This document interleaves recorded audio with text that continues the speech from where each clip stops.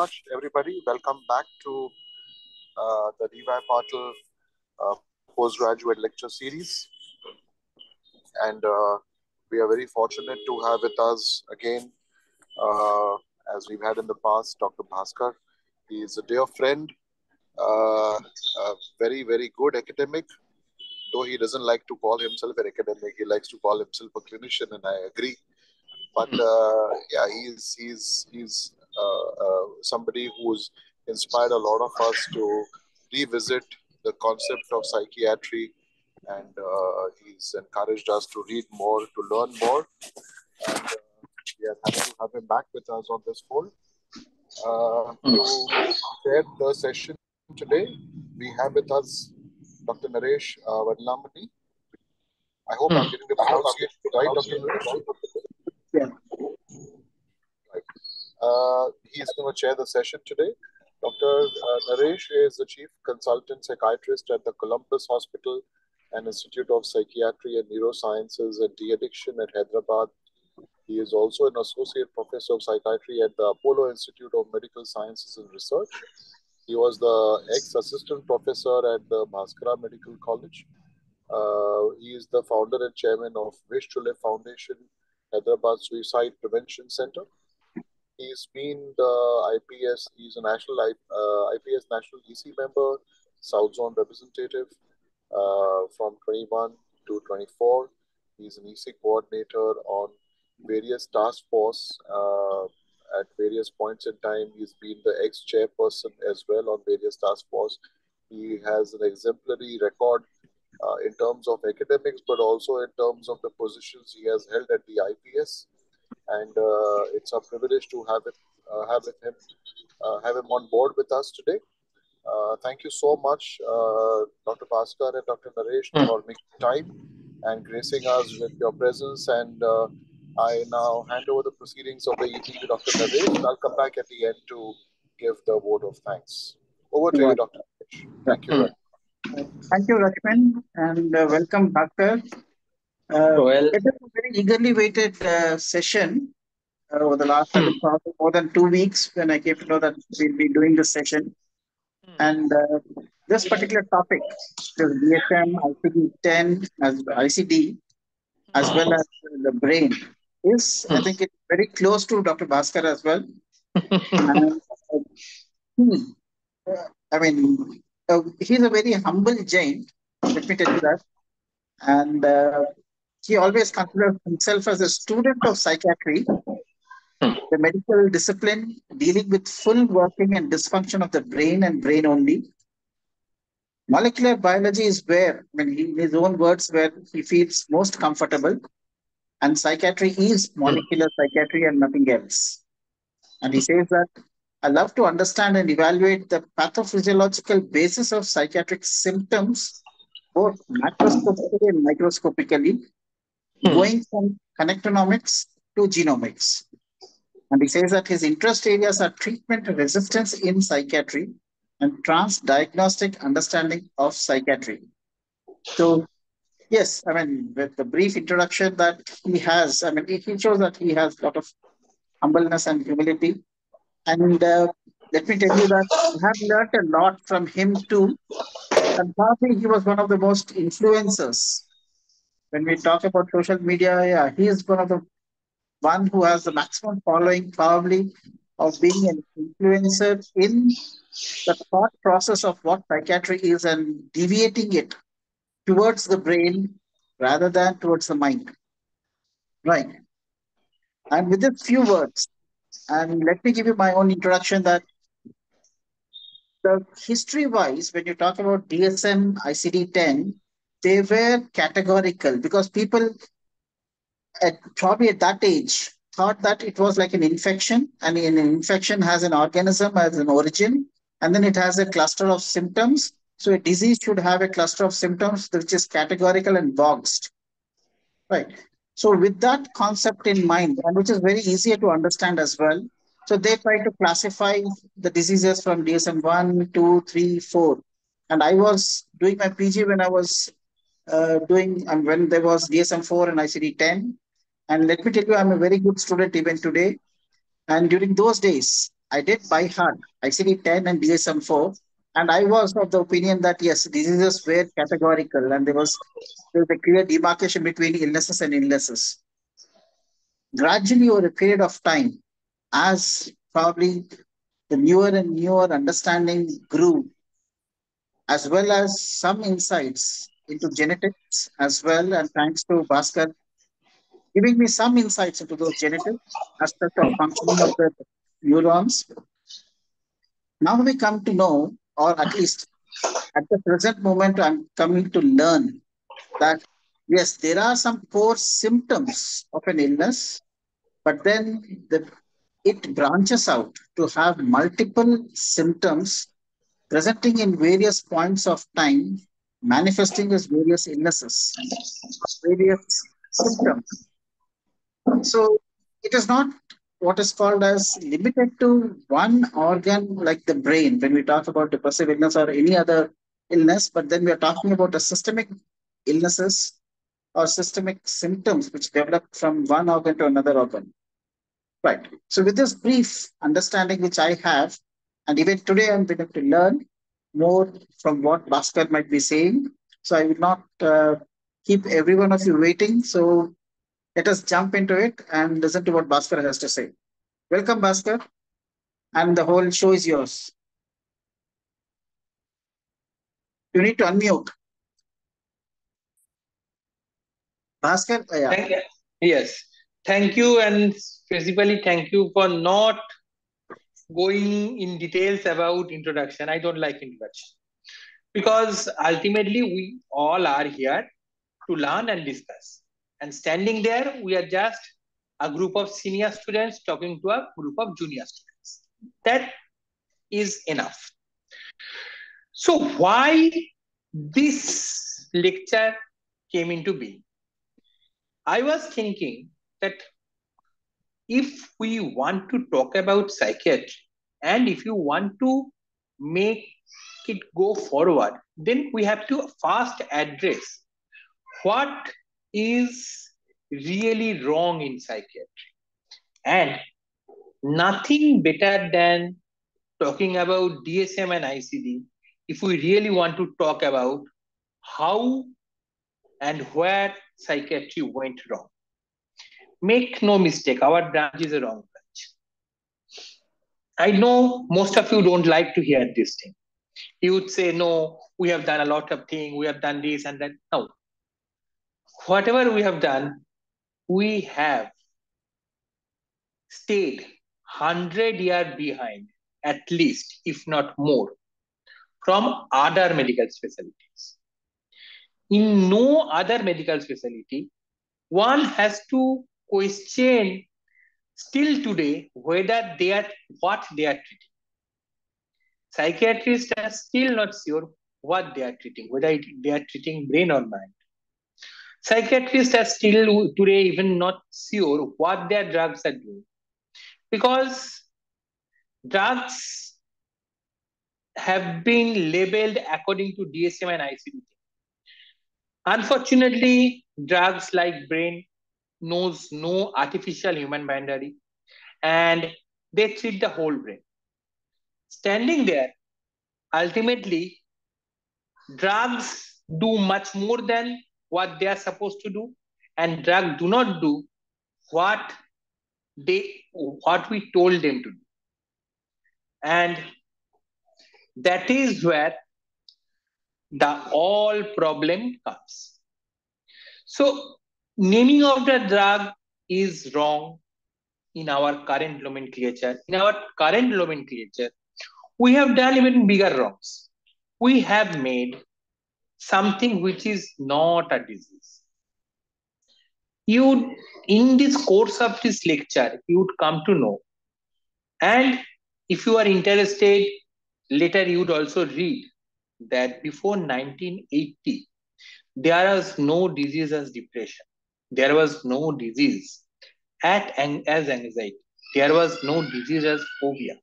There was no disease as any of the frequently seen patients that we treat. And in 1980, how it became known as disease because a group of people, due to their own interest and due to their own maneuvering, created all these things. So standing there, the classification of psychiatry is probably the biggest bane of psychiatry.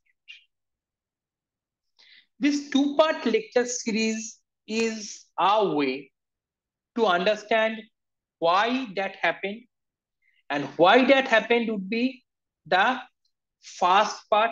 Second part is what we can do about it. So next week we are going to discuss what we are going to do about it. Today we will talk in very small thing about how, what we are going to do about it. In next class, or rather next seminar, we will talk more about it. Today it is how we have landed in this peculiar area. And with this introduction, let's go to the presentation proper. I need to have sharing enabled. Please make me co-presenter. Please make me co-presenter, otherwise it's not possible. Yes. Can we make Bhaskar the host so that he can share his slides on his own? Co-host could do. Yes, sir, you can share, sir, directly. You can share directly? Okay, that's good. Yeah. Okay, done.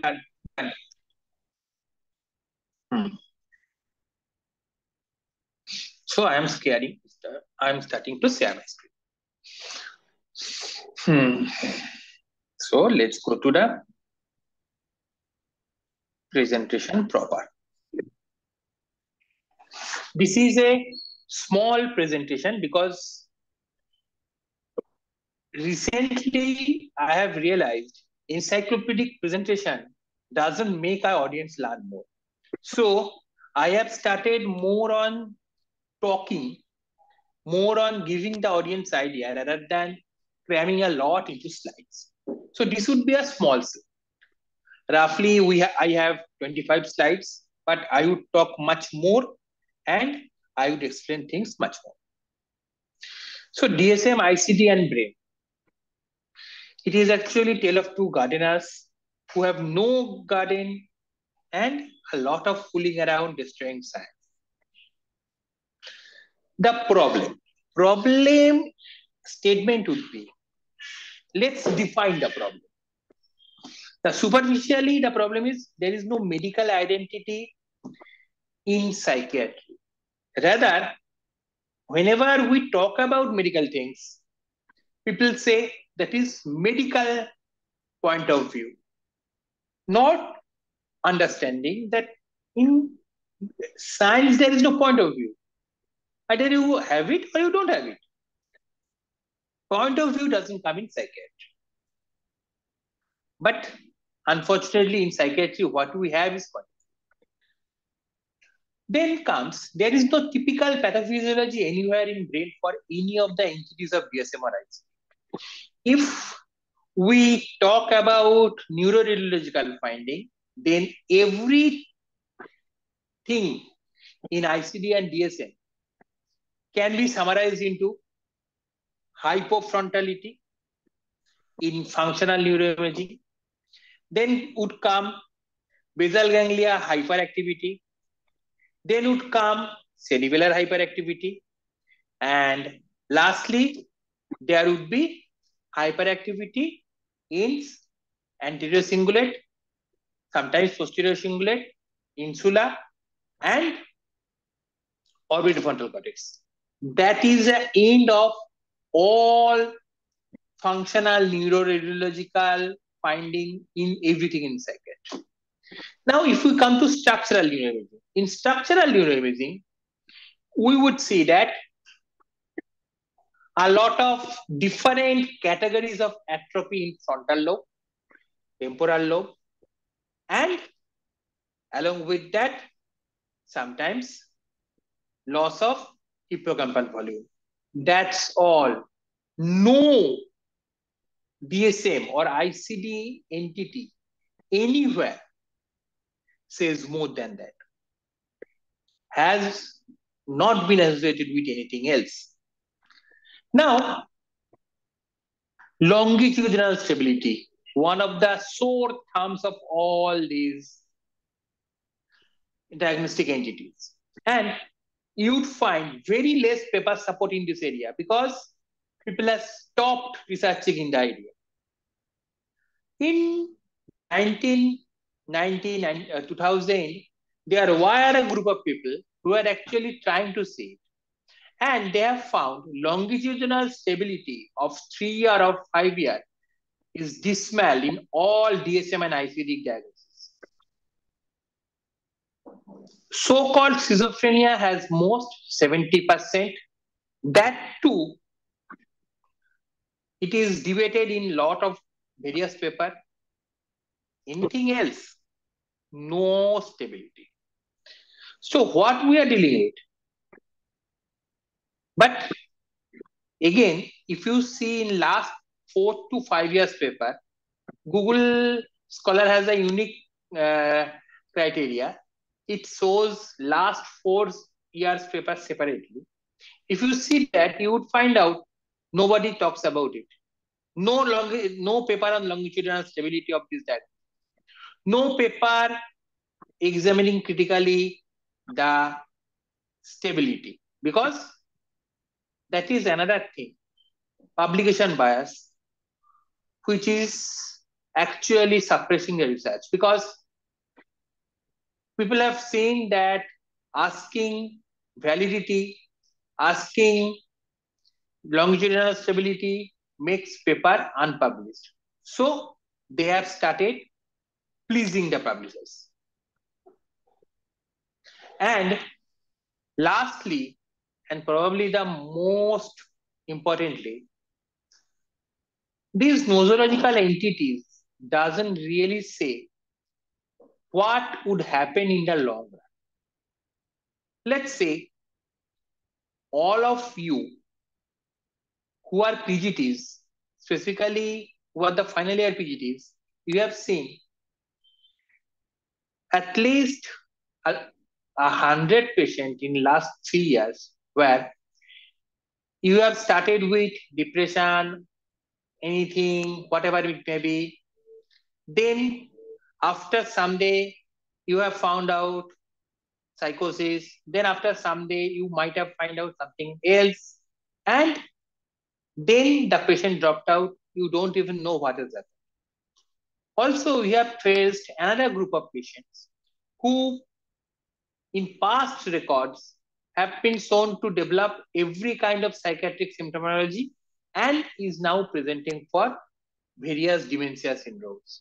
So what is the DSM ICD names doing to the natural progression of these diseases? Nobody knows, because these names, be it depression, be it psychosis, has no impact on long-term natural progression of brain damage.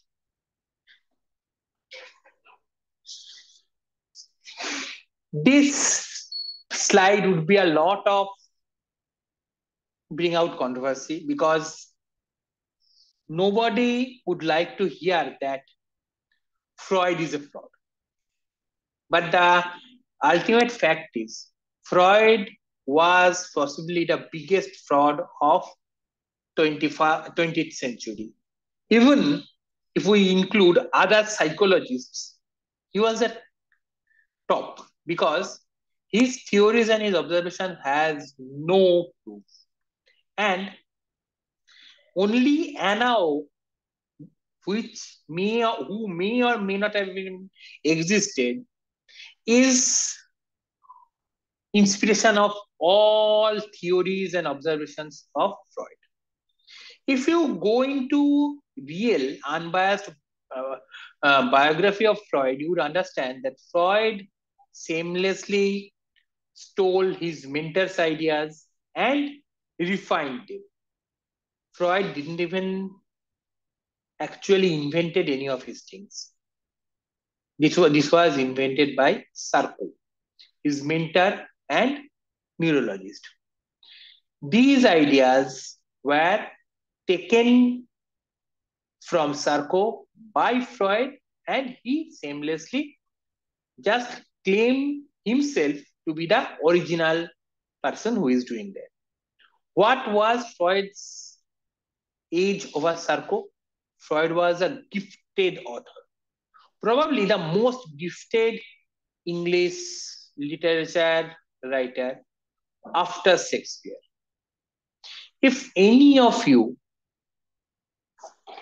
want to know English literature well, I would suggest reading the 32 volumes of Freud. The English is excellent. But that is the only best thing about it.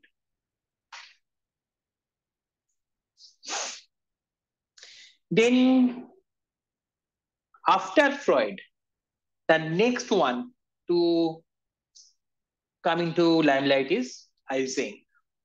The Eysenck, who is still worshipped as one of the founders of psychiatry. If you go through Retraction Watch, as well as Papier and various other scientific wrongdoing detecting websites, you would see these people residing in Hall of Fame of scientific thieving and scientific forgery. Every one of them who gave psychological explanation of external phenomena that is observed in psychiatric patient have done either moral or ethical or statistical wrongdoing.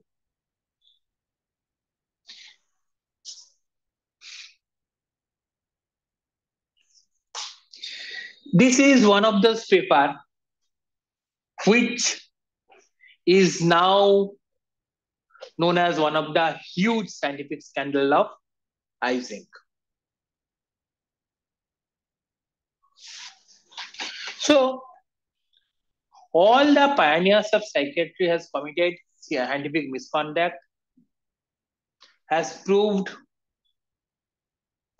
Richard Feynman correct on his comments of social science and this type of science as pseudoscience. So all the explanation of psychopathologies are wrong. So how can psychopathology-based systems be right? I think a kind of pseudoscience that I would like everyone to hear this. Is an this. example of a science which is not a science. They don't do scientific. They follow the forms. You gather data, you do so and so forth, but they don't get any laws. Haven't found out anything. They haven't gone anywhere yet. Maybe someday they will, but it's not very well developed. But what happens is, at an even more mundane level, we get experts on everything. It sounds like they're sort of scientific. Now, I might be quite wrong. Maybe they do know all this thing. But I don't think I'm wrong. See, I have the advantage of having found out how hard it is to get to really know something, how careful you have to be about checking the experiments, how easy it is to make mistakes and fool yourself. I know what it means to know something. And therefore, I see how they get their information. And I can't believe that they know it. They haven't done the work necessary, haven't done the checks necessary, haven't done the care necessary. I have a great suspicion that they don't know that this stuff is, and they're intimidating people by it. I think so. I don't know the world very well, but that's what I think. And I would echo the same sentiments about all the founding fathers and mother in case of Anna Freud, of psychiatry, psychology, and the mixture of it, which now goes in the name of psychology and psychiatry. So now then comes superficial problems changing into deep problems, the transitional problem.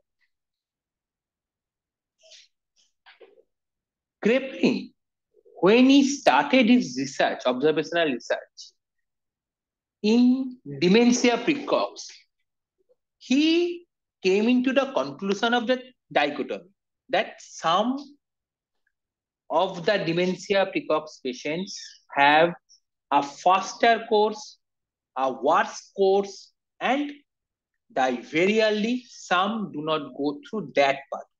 This was his only classification based on major psychosis. Nothing else. He never told that this is true for everything else. It is not true for so-called depression. It is not true for so-called anxiety. It is not true for anything else. His stance, his understanding was limited to metapsychosis. And he gave everything based on metapsychosis. And although Kraepelinian dichotomy would be irrelevant in today's standards, but at his time, he had done a very good research. We must congratulate Kraepelin. But next, followers of Kraepelin's, who were ironically calling them neo-Kraepelinian, and unfortunately, who were the founder of DSM-3, extended Kraepelin's concept into a lot of nonsensical names they invented, or rather borrowed from common language. Let me tell you how DSM-3 came into being. Each of the things that I would say next would be actually scientifically accurate. Any of you who want to know these historical facts can contact me. I would give them every references. Now, let me tell you a story. The story of eclecticism in psychiatry and how that disturbed psychiatry. I would start with Karl Myers. Myers was one of the most influential psychiatrists during First World War period.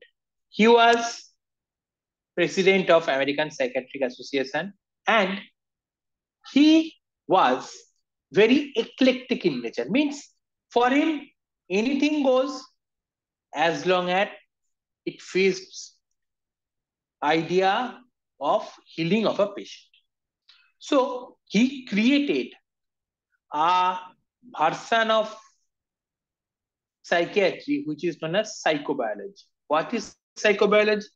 Psychobiology is something that accepts that there is biological factor in all psychiatric disease.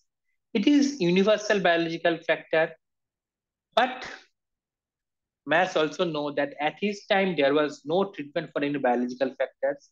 So he tried to focus more on psychosocial factor or rather social factors to bring about changes in psychiatry. That is his psychobiology. Psychobiology was created to fight dogmatism of psychoanalysis. And for anyone who is wondering, psychobiology theory is quite familiar sounding. Look no further. Psychobiology theory is the basis of the biopsychosocial model that is being put in your head by your syllabus and your textbooks. Then, after Meyer, come Roy Grisinger. Roy Grisinger was actually doing a lot of biological researches in spite of being someone who has been treated by Freud with psychoanalysis. Roy Grinker and Roy Grissinger, these two Roy have contributed a lot to psychiatry and scientific outlook of psychiatry. Anyway, Roy Grissinger has created biopsychosocial name. His biopsychosocial was exactly opposite of current biopsychosocial. It was to say, yes, psychosocial factors are important, but it culminates in brain. It is biological. Then he also gave all the ideas about biopsychosocial and how it should work. So what did Engel do? Nothing. Just another scientific forgery and misconduct where he, being a physician, wanted to rival his uncle who was a famous physician of that time, but couldn't do it. So he went to learn psychoanalysis for 5 years and then came to know about Grissinger and his theories and his nature of theories, and he unceremoniously stole Grissinger's idea and published it in the name of biopsychosocial theory of Engel. 2 times. One is 1978, another one is 1980. 1978, it was in American Journal of Physicians, that is JAMA, Journal of American American Medical Association. That paper was unanimously rejected and thrown to garbage pit by his physician colleagues. Then in 1980, he again published the same thing in Journal of American Psychiatric Association. Now 1980 is the break point of a lot of things. At that time, a group of people who were trying to revive psychoanalysis in terms of psychodynamics and other things. In those terms, they were working to create a new classification based on what Kraepelin did, but to all the fields, without even bothering whether that way of Kraepelinian classification should be applied to all symptoms or not. These people, in association with other supporters of Engel, let Engel publish the 1980 paper, and those papers have satisfied the psychoanalysis people, have satisfied other psychological people, have satisfied sociologists in psychiatry, and have satisfied this new group of neo-Kraepelinians who were trying to create DSM-3 in their idea.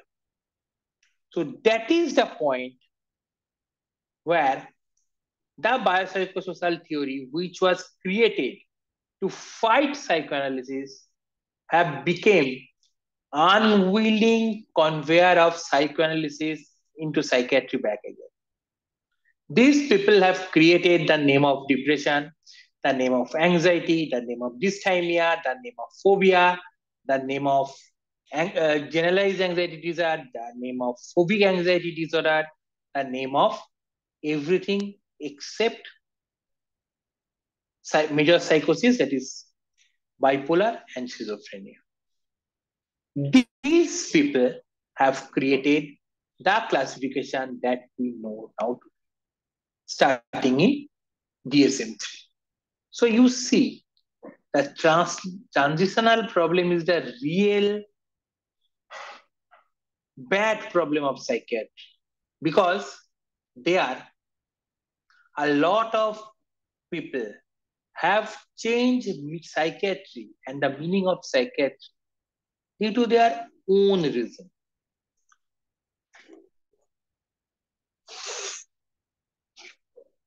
So, with the story, you can now understand that depression never existed before in scientific literature. So as anxiety, panic disorder, phobia, obsessive compulsive disorder, the all-pervasive trauma of psychiatry, and these associated disorders like PTSD, stress reaction, all were created and made into nosological entity by neo-Crepians in their political nosology system, because this nosology system has no relationship with any of the scientific facts. The names of dysphoria, multiple categories of previous personality disorder, anxiety disorder in block were also picked up from common language and given biological nosological status to give lifeline to the dying practice of psychoanalysis. Till today, you'd find dysphoria, specific phobia, phobic anxiety disorder, phobia, and things like that are being treated by mostly psychotherapies and various psychological means, because they were created to give psychologists and psychoanalysts a lifeline so that they can earn. And the tradition is still continuing today.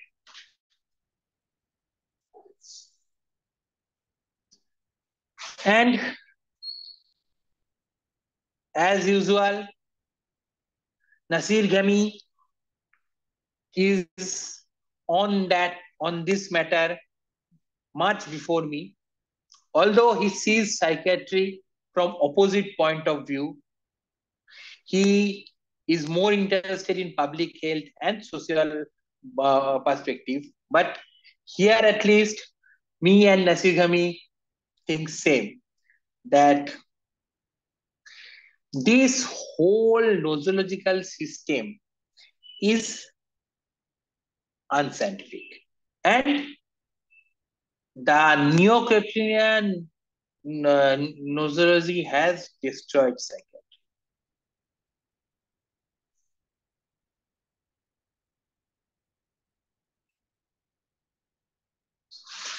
Now, that there are even worse problems than superficial or transitional problems. That would be the deep problems. There is no way to prove existence of any nosological entity. I am saying I am feeling low, so I am depressed. Can any of you prove that I am not depressed? Or can any of you prove I am depressed? Not possible. There is no way which would exclude or prove any of the claims. Similarly, it is true for all DSM diagnoses. So, if there is no way to prove this thing, then all the studies that use these neurological entities to find treatment for them are becoming pointless. Let's say we find these and these medications are good for depression. Now, if depression is not a nosological entity, depression has no existence in science, then how can we say that these drugs are affecting depression? How can we even say these drugs are affecting depression in that way or do this way? Because there is no way to prove I am depressed. My will to say I am feeling bad, my will to say I am not feeling bad. That's all. This is a huge problem because this makes all the studies null and void. Now, if this is true, then think all the neuroimaging studies focused on seeing brain changes in these baseless neural entities they are proving themselves wrong and non-replicable because they are finding similar patterns everywhere. And that is what is happening.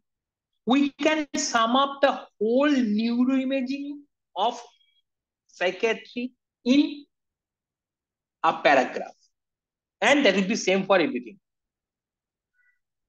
Then, if everything is based on what I am saying, then where is normalcy? We cannot make anything normal or abnormal because we are defining based on what a person is saying. So we are medicalizing the non-medical things and we are non-medicalizing the medical thing in psychiatry. There is no demarcation. And ultimately, anything or anyone can be proven ill. That is why all fMRI studies have been proven wrong by the dead fish because dead fish brain also has functional neuroimaging activation. If anyone is interested, they can read about dead fish and fMRI.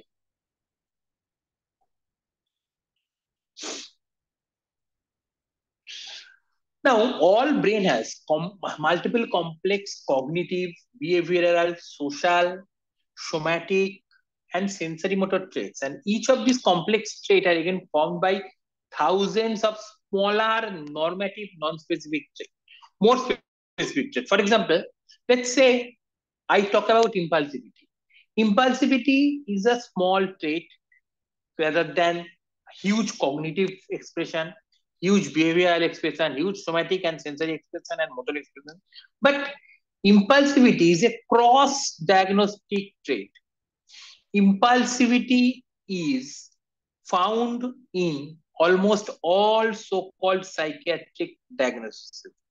And it is being performed by a lot of pathways in brain, all of which are dysfunctional in all psychiatric symptoms.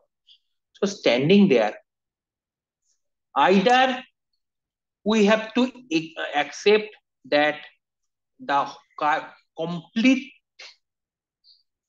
psychiatric nosology is worthless, or we have to accept that there is no point in talking about real brain traits.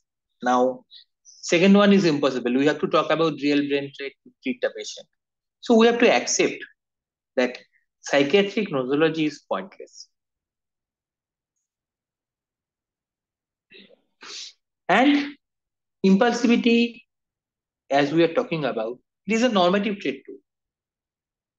A lot of people who have never been diagnosed by anything would also have impulsivity. And impulsive behavior is a common trait in any animal which is under threat. So, by working with this imaginary colloquial language-based non-local entity, we are trying to divide off an ocean with floating net.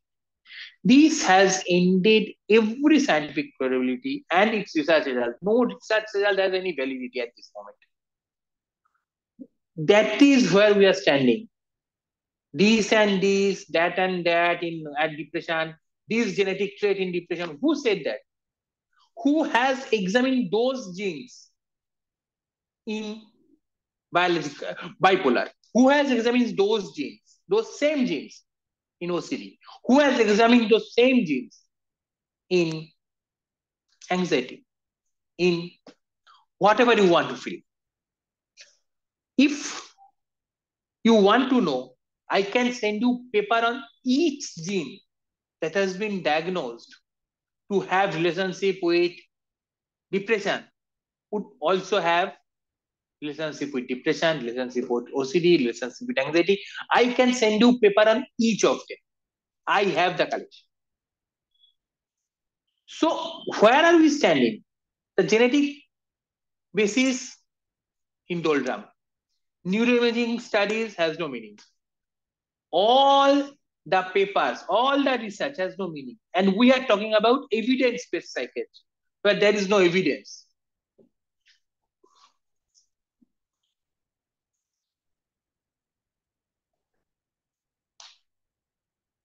Now, if we are talking about diseases, there has to be pathophysiology. Now, genetics of everything is same. Epigenetics of everything is same. Various omics pathways of everything is same. Microcircuits involved in everything is same. Local network involved in everything is same. Large scale network in everything is same.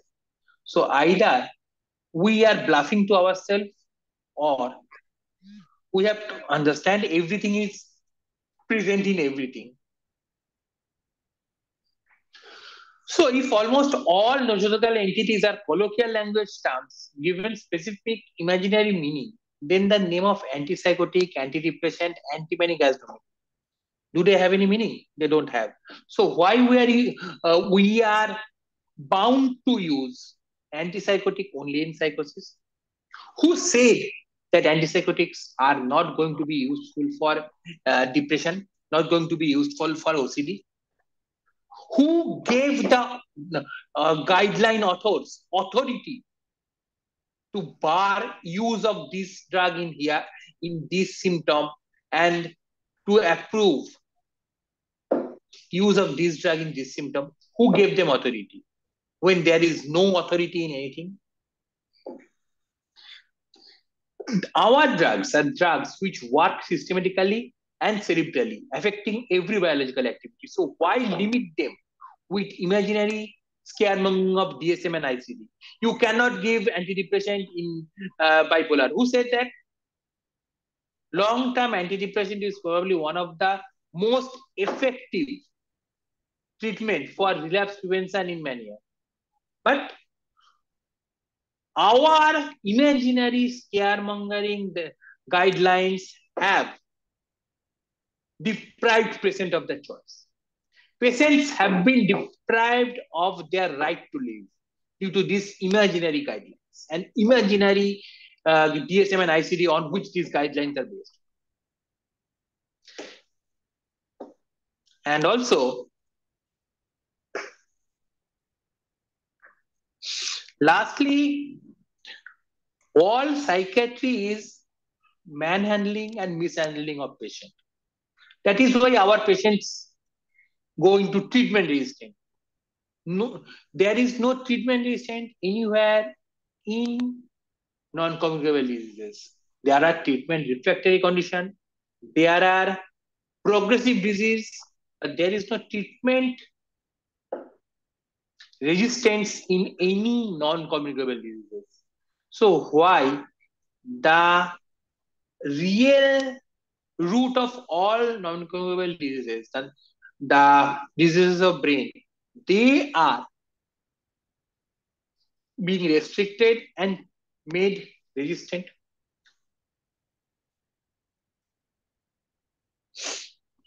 Now, evidence-based medicine in psychiatry, another odd thing.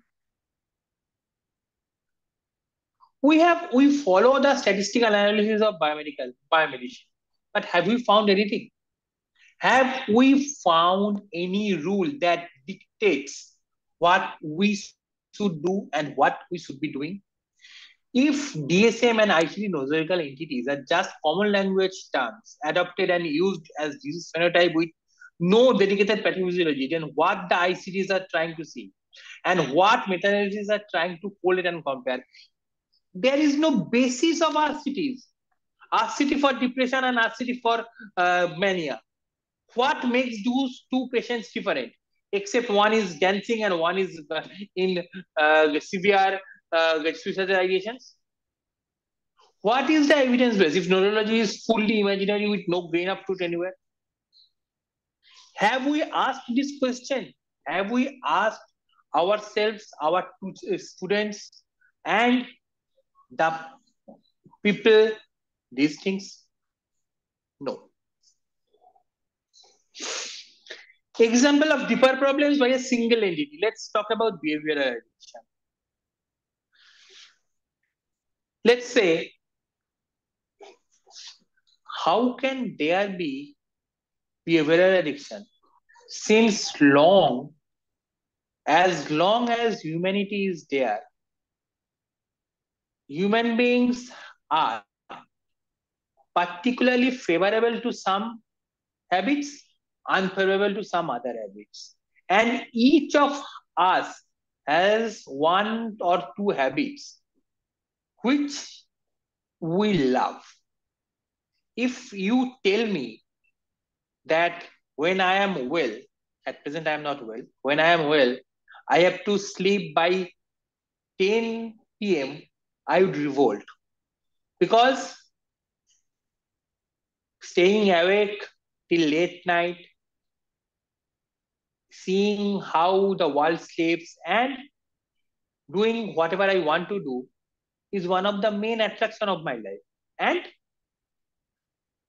I am not going to compromise with that thing.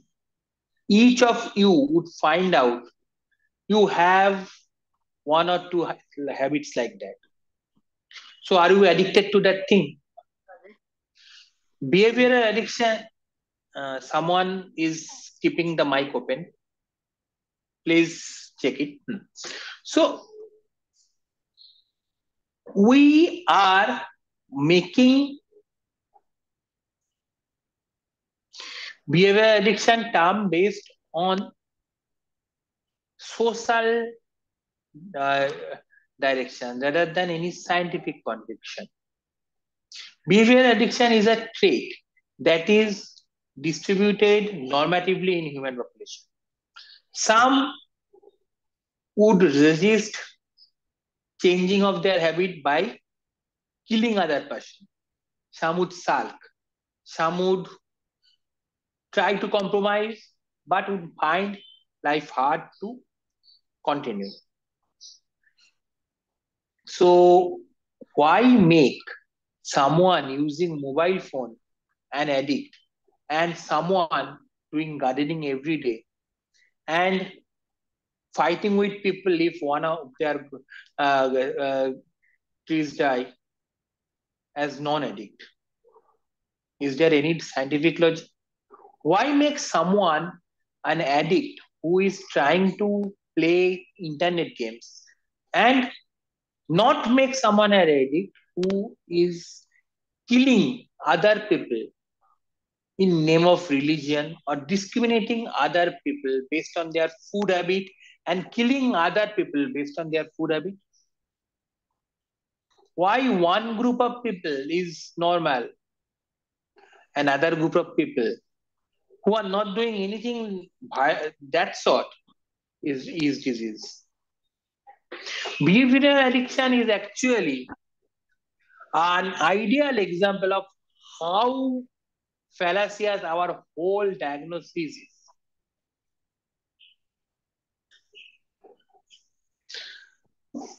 So here I would like to stop because in next part we are talking about what is the solution. Right. I would like any question from anyone?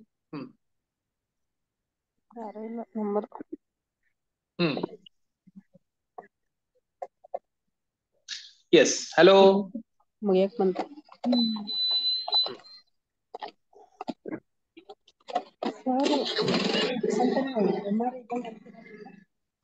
Supriya Salonke. Yes.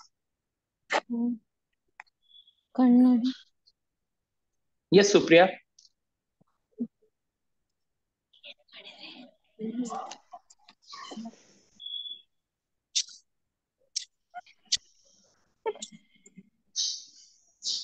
Yep. Anyone who has any questions? Right. Thank you, Bhaskar. I think it was a wonderful introduction to the series. I mean, Bahubali 1 and Bahubali 2, we say. We were all eagerly waiting for Bahubali 2. But actually, Bahubali 1 is necessary as well. So it is very important for us to know the history, and it is very important as to what we say as unlearn what we have already learned. So that will keep our brain fresh, and probably in the next part, we will continue to learn the new concepts. And I mean, as the lecture goes on for the next part, and yeah, so there's a question I think someone has typed. So let me go for that. Can you elaborate how Yes, other yes, yes. RCTs Yes. are also worthless as diagnostic systems are deficient? For example, let's talk about you. Let me frame the RCT for you. You take a group of schizophrenia patients. You try a group of patients amongst this universe on amisulpiride. You try another group on olanzapine. You try the third group on clozapine, and you try the fourth group on nothing, and then you compare. This is a very standard RCT method. Problem is only one. Who said that the patients you have collected at schizophrenia has any common pathology in brain? Is there any common pathophysiology in brain in these people? No, there is not. So if they don't have any common pathophysiology in brain, how can they are expected to respond to a specific treatment similarly? So if amisulpiride group is showing better response, does that mean amisulpiride is better drug, or does that mean your sampling is actually biased towards those brains who have a defect in brain which can be better used by amisulpiride? So ultimately, your this whole RCT has no meaning. Now let's take a established RCT and check it. In 1997, probably the most influential paper of psychiatry came into being. Kane's trial, the trial of Kane. Now, there 60 milligram haloperidol was compared to clozapine in a group of treatment-resistant schizophrenia, which treatment-resistant schizophrenia was tried to structuralize. How? They were given on given a criteria, the Crane's criteria, that these patients should follow, those should have this amount of dysfunction in this. These patients should have these two antipsychotic failed trial. The total dose should be this and this. But who said that these group of so-called treatment-resistant schizophrenia are same? Who said that these people have similar pathology in brain? Who said that these people who has failed two antipsychotics, let's say someone has failed risperidone and olanzapine, or someone, let's go to exact Kane criteria. Someone has failed trifluperazine and olanzapine. Someone has failed risperidone and haloperidol. So how can we say this group who has failed olanzapine and trifluperazine is similar to this group which has failed haloperidol and risperidone? None of the brain pathologies are same. None of the drugs mechanism of action are same. So how we are making them together just because they are fruits? Isn't it a bit odd? And that is how the things have gone. This stands out.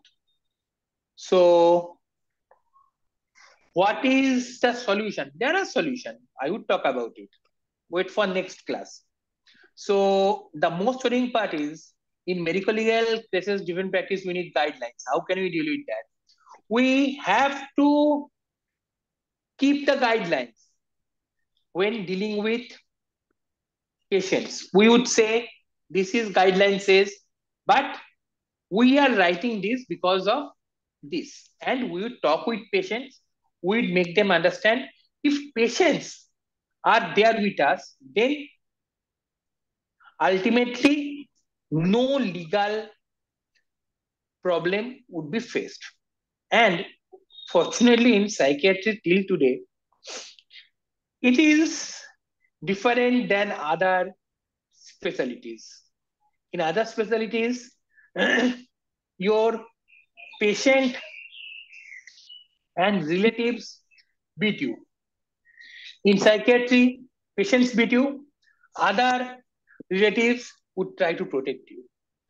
In psychiatry, chronic patients die, they thank the God. In other specialties, chronic patient dies, they kill the treatment provider. It is still much better in psychiatry. Let's hope we can make them better by telling them the reality. Will it bring anarchy? As all the diagnostic classification are indeed a compromise at this moment. What should be a stance of undergraduates? Should they code this new molecular insight? At present, they undergraduate should understand this thing. Undergraduates should understand. All they are talking are, all they are being talked are nonsense. But till dams and its psychiatrists rule NEET PG, till Marrow and its psychiatrists rule NEET PG, till various coaching institutes and their paid psychiatrists rule NEET PG, there is not going to be any change. So they should remember the current illogical classification, whether they want it or not. Ultimately, that would come into net, not reality, not medical insight, because I am not expecting scion of a Tripathi house or scion of Agarwal house to become knowledgeable today. If you think I am speaking very harshly, I am not. I am just taking a reality. The reality is very harsh. Okay. Thank you, Bhaskar. I think it was well explained as to why we are here and what is happening. There's a question, I think, from Dr. Sanjay. If the patients are having Yes. symptoms, the hypothesis is they must be having at least some common brain pathology. This is how articles are done at present. Yes, that is how arthritis are done. The problem is the pathology of brain in case of our disorders are mostly molecular. And being molecular, they are unique in each patient. So there is the common brain pathology doesn't exist. Even take two patients of schizophrenia. The name schizophrenia, except the name schizophrenia, none of their symptoms would match. So standing there doesn't matter. Right. Anyone else who has any questions? I think we may have to wait for the next session. I think there will be a barrage of questions. Recording is available. Yeah. Okay. Doctor, do you want to tell any last comments? No, I am expecting for a great controversy in next presentation. I would wait for that. Right. Okay then. Yeah, we are all eagerly. We will eagerly wait for the next session. I think where I'm sure Diwali will come a bit early, and lots of fireworks will be going on. With this, and I would love that. Right. Okay. Sure. Right. So with this few words and few comments, and I will hand over the session to our organizers, Dr. Rashmin. Right. Thank you. Thank you very much, Dr. Naresh. Thank you very much, Bhaskar. As usual, you come with your own share of fireworks and good fireworks. We love fireworks. We love a good show, and you definitely never disappoint. But I think what you have raised today during your discussion and your discourse is a very relevant set of questions, a relevant set of inquiries into the way we assume things to be in psychiatry. And I think it's time for us to revise our perspective. And these are challenges which we as clinicians continue to deal with on a day-to-day basis. So it's completely relatable. And I'm glad that you are bringing this out in the open, and as much as it may displease certain academicians, but there are certain truths which need to be told, and there are certain facts which need to be re-examined from time to time. Yes. We don't intend to rebuff anybody, or we don't intend to shout anybody down, but we want everybody to have this phase of inquiry and curiosity in us, which one has to constantly endeavor to persist with, endeavor to nurture if we want to continue to progress in the field of neuropsychiatry. And I think that is something which Bhaskar does in an exemplary manner. He promotes that, pushes that, he browbeats us into being that way even if we don't want to do so. So we are grateful for your effort and your zest and your enthusiasm, and we are looking forward to your next session next Thursday. So we request all of you to come back for sure. The encore is going to be a lot more sensational than the appetizer. So we look forward to having you here. And I take this opportunity once again to thank Dr. Naresh for having taken valuable time out of his schedule. And we hope to have you back on the schedule, on this program, on multiple occasions, sometimes on the other side of the chair as well. And thank you all for making the time for this evening session. We hope to look forward, we hope to see you all at the next session. Look forward to having many such discourses in the future. And of course, thank you, Sun Pharma, for your unflinching support. I wish you all a great evening ahead. Until next Thursday. Thank you. Bye.